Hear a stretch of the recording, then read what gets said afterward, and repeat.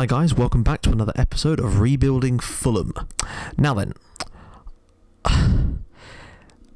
rebuilding was never going to be easy, but I did not anticipate it was going to be quite as difficult as this. Now, as you can see from our next fixture, we're playing Charlton. I decided to stop at the end of September just before then because our first game against of the next month is on the very first day, and I didn't want to get caught up in all the pre-match stuff before we did this episode. So I'm just going to run you through. We didn't have many fixtures in September anyway, but as you can see, things did not go well. Not well at all. I was kind of hoping that we could pick ourselves back up after the poor results as of late, and I was assuming that we had done. The 1-1 draw at Rotherham wasn't great, but I figured away at Brentford, it's a local derby, we can pick ourselves up and get going. Unfortunately, that was not exactly what happened in the game. Now, it was a strange one because, as you can see from the stats again, there was not a lot of shots on target. We clearly took pot shots from just about everywhere on the pitch, and this is despite me not having the shoot on sight instruction. They just cannot seem to stop shooting, and it's good to get a lot of shots, but we need to be more accurate with the shots. I think if we can get more accurate, then we can seriously start scoring a lot of goals.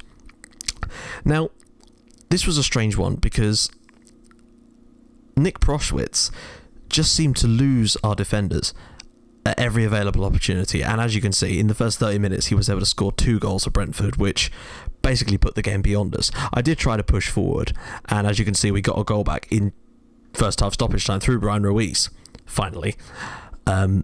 But unfortunately, things went from bad to worse, and in the second half, Morbietta got himself sent off, and that was pretty much it for us. And it hurt because it moved us further down the table, and you start getting all the stuff in the press about, oh, he's going to get the sack. But I kind of wanted to move past that. Unfortunately, we moved past that straight into another defeat.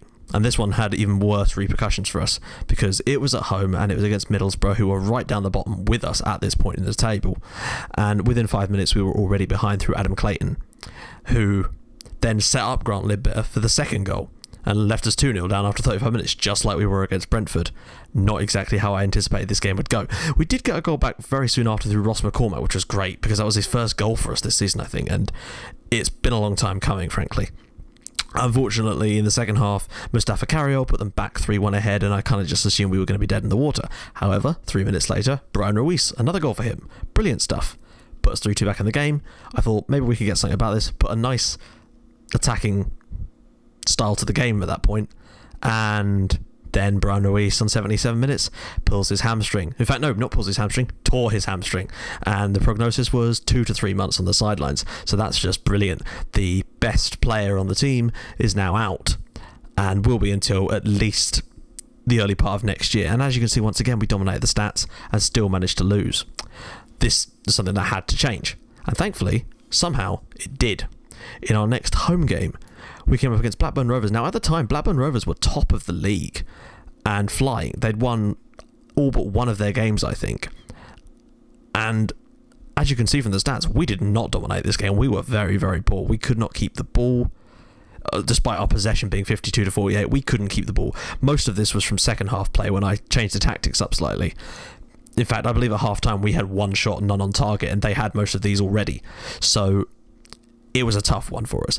But Rodiego got a pretty scrappy goal from what I remember, and we were able to hold on. I just parked the bus at that point, determined to get 3 points because the vultures were circling for my head at that point, and I did not want to lose my job at this point in the series. I was hoping we could kick on from that. Unfortunately, the kicking was given to us. We got our asses handed to us by Nottingham Forest, who had replaced Blackburn at the top of the league at this point and showed why they were at the top of the league. They destroyed us.